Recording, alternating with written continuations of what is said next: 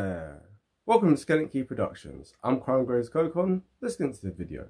Today's video, we're continuing with our film reviews playlist, and we're going to be continuing with our look at different Disney films. And today's Disney film that we're looking at is none other than Cinderella from 1950. So, obviously, don't forget to hit the like button, subscribe if you haven't already. Obviously, about 3/4 of you haven't subscribed yet.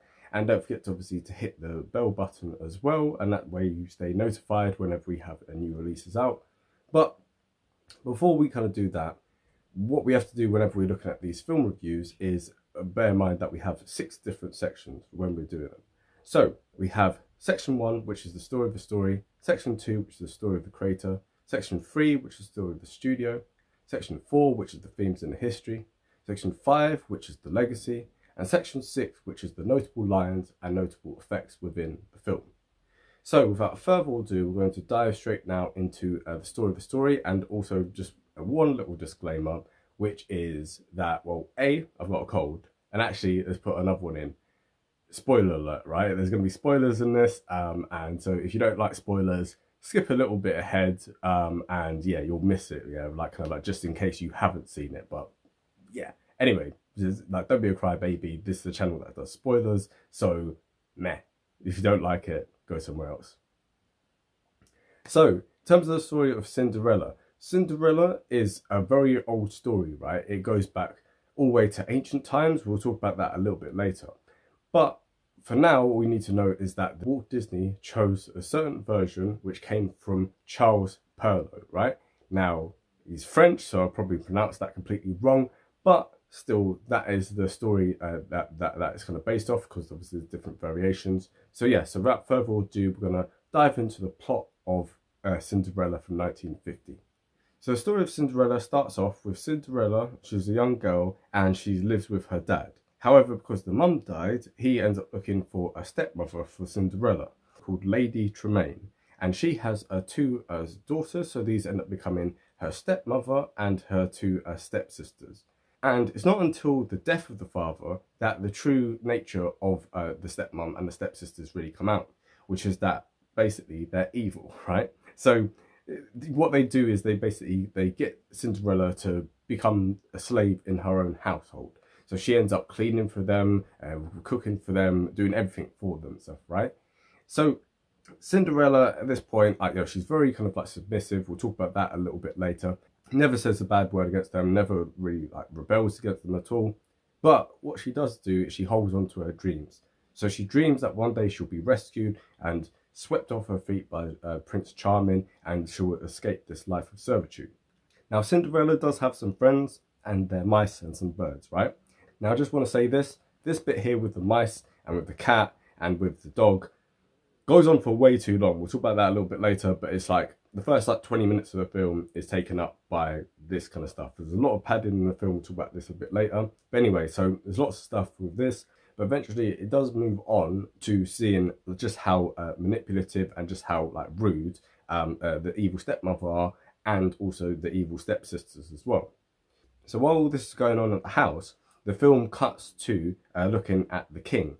And the king also looks very much like Bismarck, yeah? So Otto von Bismarck, you know, the famous Chancellor of Germany, he looks very much like him. I don't know whether that was done on purpose, because, I mean, the king in this is actually, like, French, so I don't really understand why they got... he looks German, but anyway. So for him, he really wants to have a grandchild. So he has a son, and this is Prince Charming. So he wants grandchildren, and obviously in order for him to have grandchildren, the prince needs to find a wife. So what he does is he commissions that there's going to be a ball there at the palace that night. And he sends messengers all around the kingdom to say any eligible female can come to this thing. So when word of this arrives at Cinderella's household, quite naturally, in spite of the protestations of like her stepsisters, she says, well, any eligible females? I'm an eligible female, I should have the right to go. And the stepmother, Lady Tremaine, she says, yes, of course you can go, if you finish all your chores. So there's obviously that very much emphasis on the word if, because what they then do is they proceed to give her endless jobs. That means that she can't then work on her dress. So the mice are obviously very sad, yeah, that Cinderella isn't going to be able to go to the ball and stuff, right? So what they do is they work on the dress, yeah, kind of while she's away. And part of what they end up doing is then going into the stepsisters' quarters, and the stepsisters have thrown away a pearl necklace, they've thrown away a sash, and what the mice do is they collect these things and put it and make it part of the dress. So when Cinderella comes down the stairs wearing these things, right, all of a sudden, now it's the thing where now they want it. They're very much like children, yeah, like kind of like, yeah, little kids when you take away a present from them or you take away a toy, that's the moment that they want to play with it and say, it's mine, right? So they end up tearing the dress to pieces in a very, very malicious way. And obviously the mum allows this, right? So they go off to the ball and Cinderella runs away into the garden. So while she's in the garden, crying her eyes out, this is when the fairy godmother appears. And I just want to make this point. This is almost 42 minutes into a 75-minute film, okay? Just wanted to make that point that she finally shows up, but yeah, it's very, very, like, yeah. Anyway, just to give you an idea, that's the pivotal part of the story, and that doesn't happen until 40 minutes in. But anyway, we move. We'll talk about that a bit later.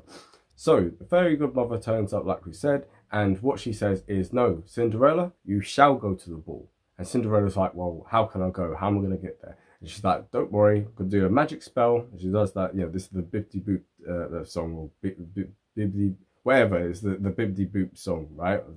Whatever. But anyway, so this is where she turns a pumpkin into a carriage. She turns the mice into horses. She turns the horse into a coachman. And she turns the dog into a page boy, right?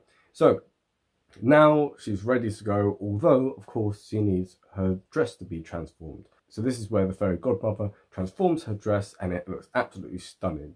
So now Cinderella can go to the ball. However, there's one caveat, which is that at the stroke of midnight, everything will turn back to how it was before, which means that she only has a very limited amount of time, but she's still very grateful for this time because, well, it's better than just cleaning dishes, right? So anyway, so she goes to the ball. And, you know, the prince is there, he's very bored because he's obviously seen every girl in the whole kingdom and stuff, and it's very tiring for him. And the king at this point almost gives up. And at this point, both of them notice Cinderella off in the distance. And the prince goes over to Cinderella and they dance the night away. But for some reason, they don't exchange names. And at the stroke of midnight, she has to run away. And also, for some reason, we're also meant to believe that she couldn't work out who the prince was, yeah, which is quite unbelievable. But anyway, we'll park that for now. So the prince goes and chases after her and stuff. The cavalry chases after her. But of course, as she's getting away, the coach turns into a pumpkin, the horses turn into mice, etc., etc.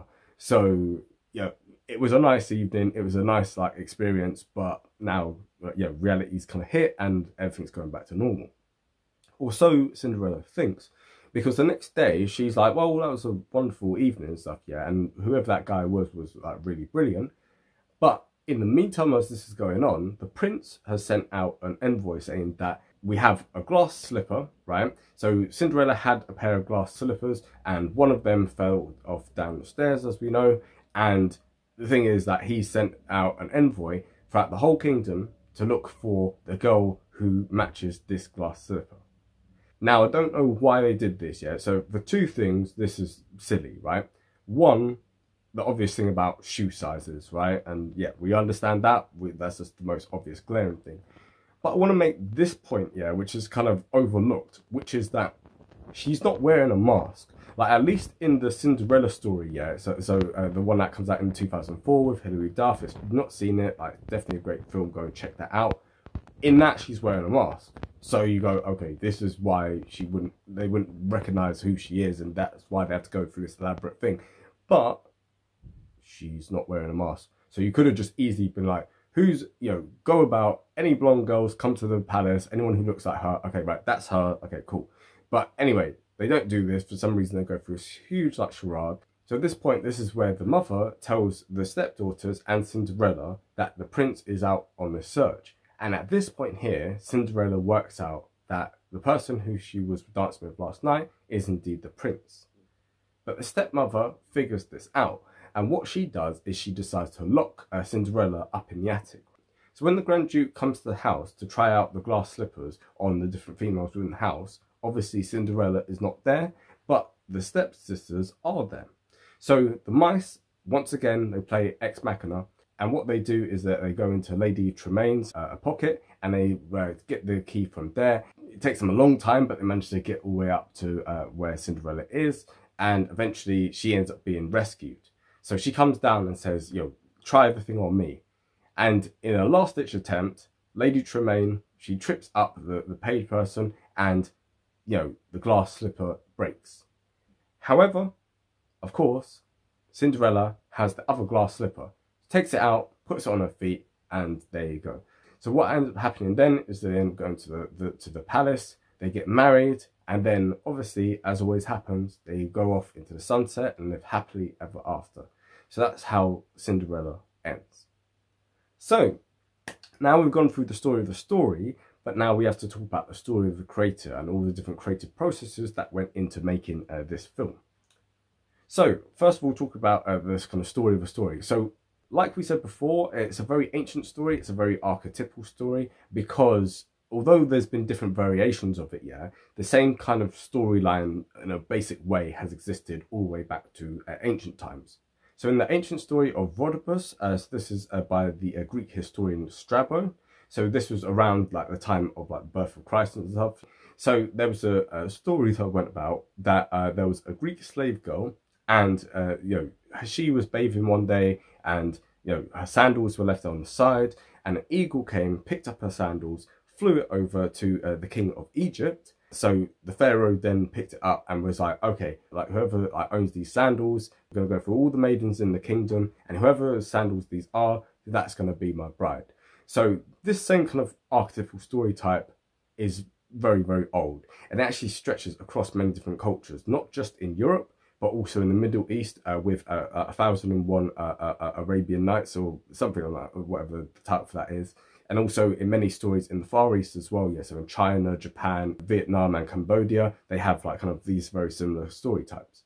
So talking about this story in a European context in the kind of early modern period, you had first of all a version of it by an Italian man, and this is by Basil, and it was written in 1634 with the title of Cenerentola. Cenerentola, something like that. I can't speak Italian, right?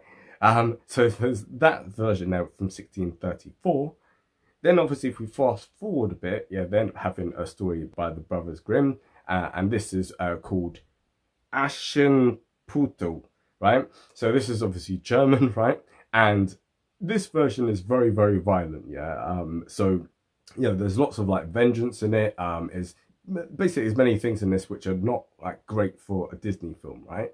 So the one that Walt Disney ended up picking was the classic one by Charles Perrault, right? So this was written in 1697, and we'll talk about more like the kind of a history of that a little bit later, but just know that that's the version that got picked because that's the version which is a nice kind of story, and also it has little additions in it, which are not found in the other ones, such as the pumpkin, such as the fairy godmother, and also such as the glass slippers, right? So all of those are his inventions, and that was what was put in. Also as well with like the mice and everything as well. So these kind of things are what was put in. So this is the story which Walt Disney decided to run with, and the story of how this film was made stretches over many, many different decades with many different writers and many chefs in the kitchen, in my opinion, kind of spoiling the broth. But anyway, we'll talk about that a little bit later. But just know that the first time that Disney tried to make a film about Cinderella was all the way back in 1922.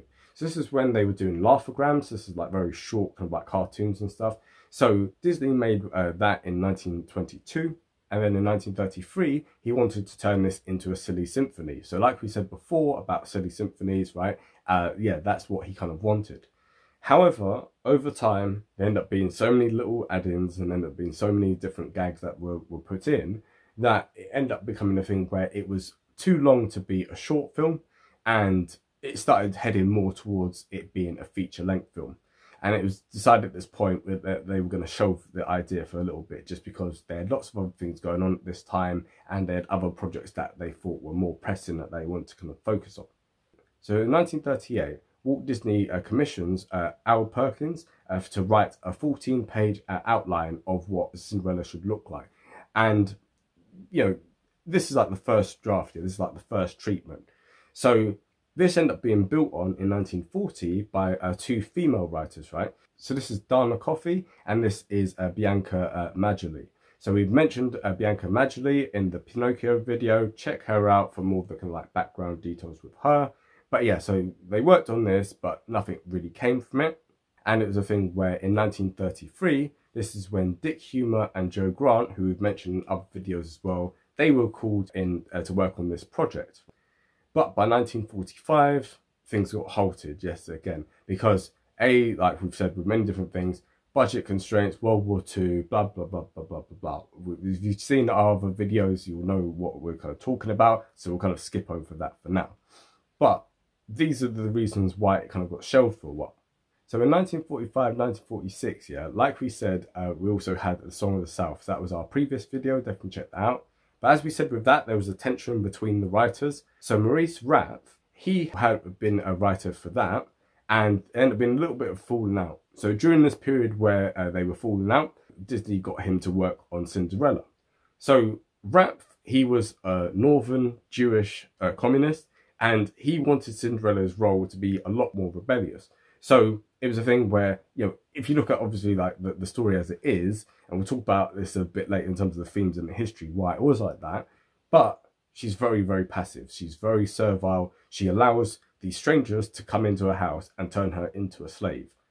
Don't know about you, but I don't know too many girls who would put up with that, or too many boys, anyone, right? Who would put up with that? No one, right? And she does it all without complaining, without even really much of a like frown and stuff, and she's just happy to kind of like live that life by and large. So it's quite unrealistic. So Maurice Wright, he wanted it to be a thing where in order for Cinderella to end up being with the prince, she had to rise up against the stepmother and against the stepsisters.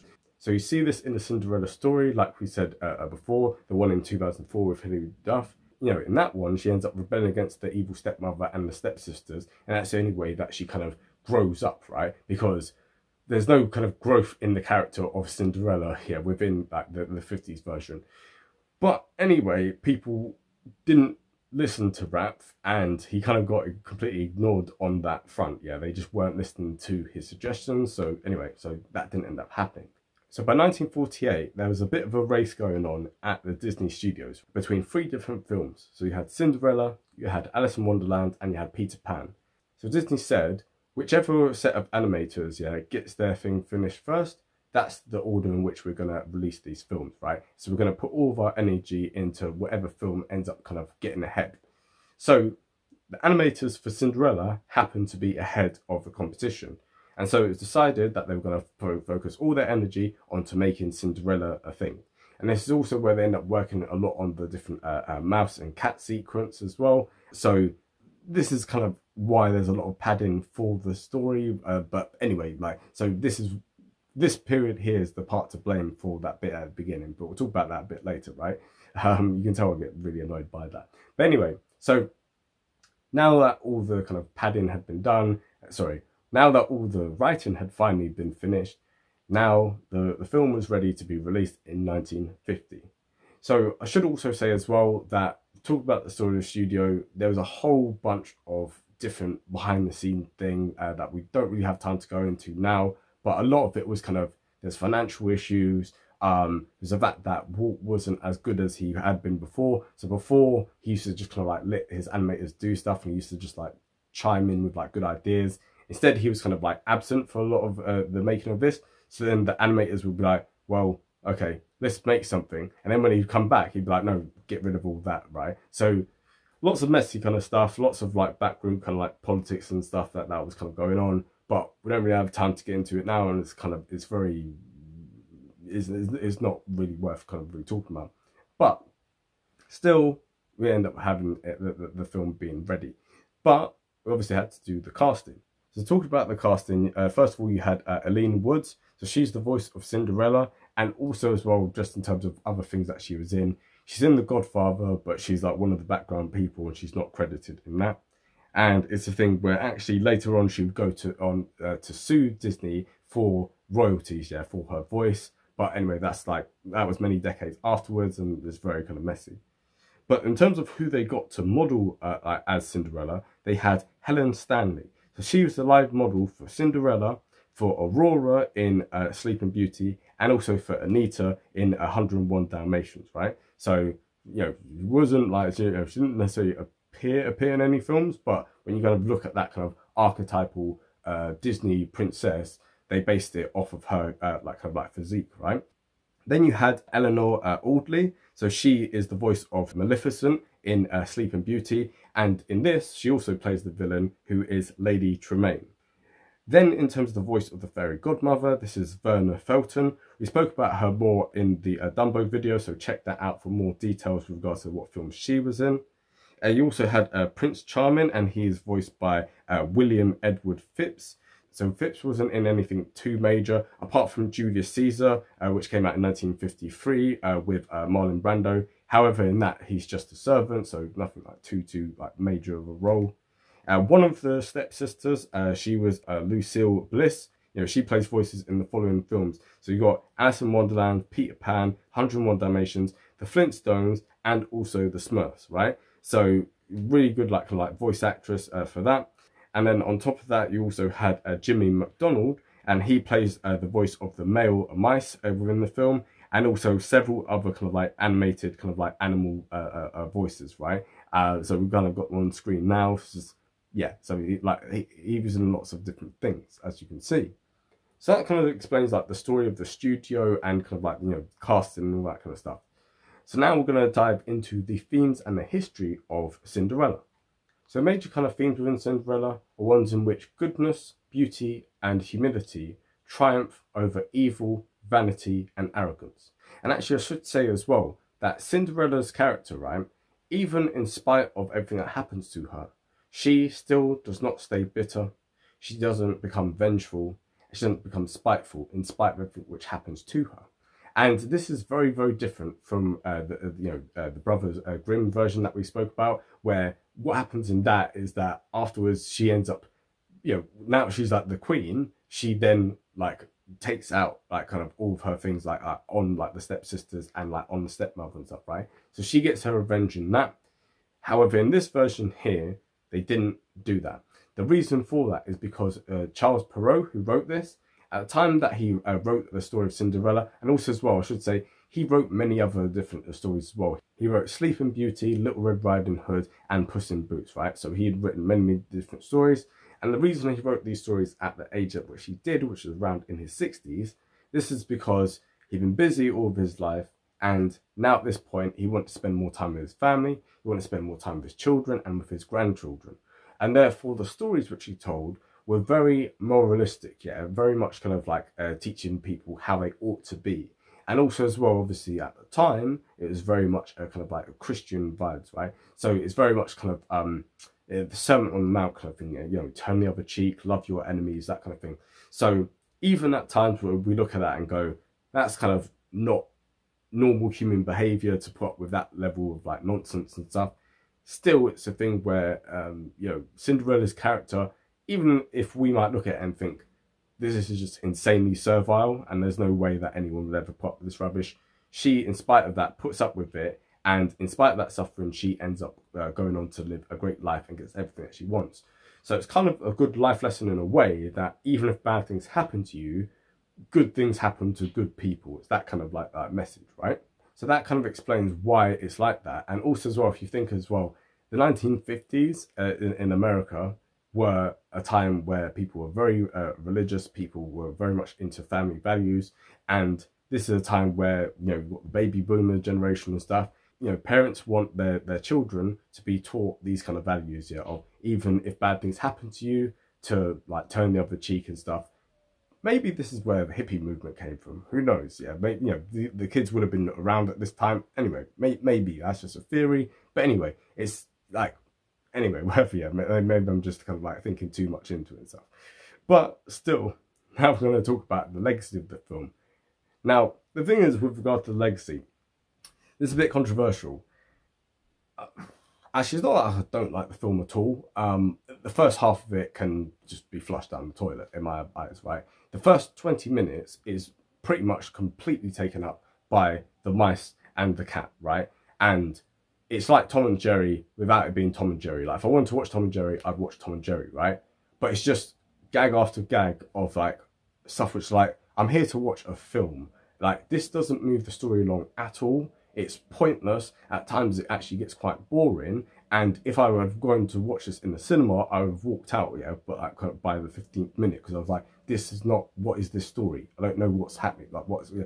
Anyway, so once you get past all of that, and once you get about like 30 minutes into the film where the story starts to kind of pick up and stuff, that's when you go, okay, I understand now why this is so, just such a magical film.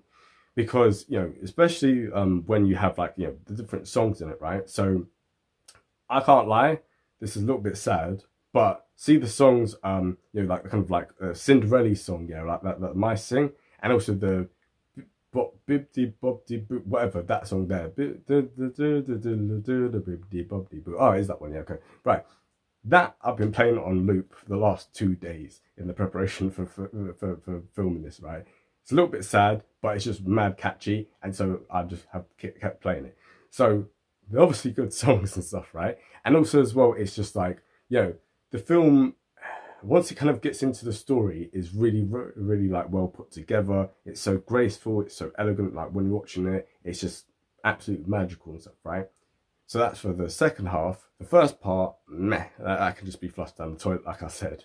But the thing is, obviously, a lot of people must at least share my opinion on that, because, you know, the film had a huge legacy, right? So, first of all, in pure kind of like monetary terms, right, the film cost almost like $2 million to make, and yet it made $182 million at the box office. So this was hands down the most commercially successful Disney film since Snow White, right? So, you know, really was like blew things away. It really helped Disney Studios out, because obviously they now had like kind of a lot of revenue, whereas before they were having to cut corners and they having to do all these different things. Now they would have the money to be able to invest in making like really great films and stuff once again.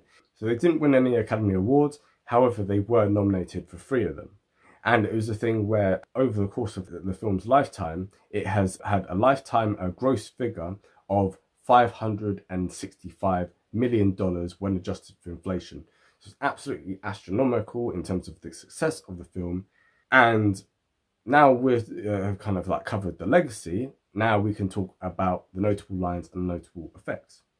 So in terms of the notable lines, there aren't any particular like great lines and stuff. There's no like, you know, there's no memorable lines as such.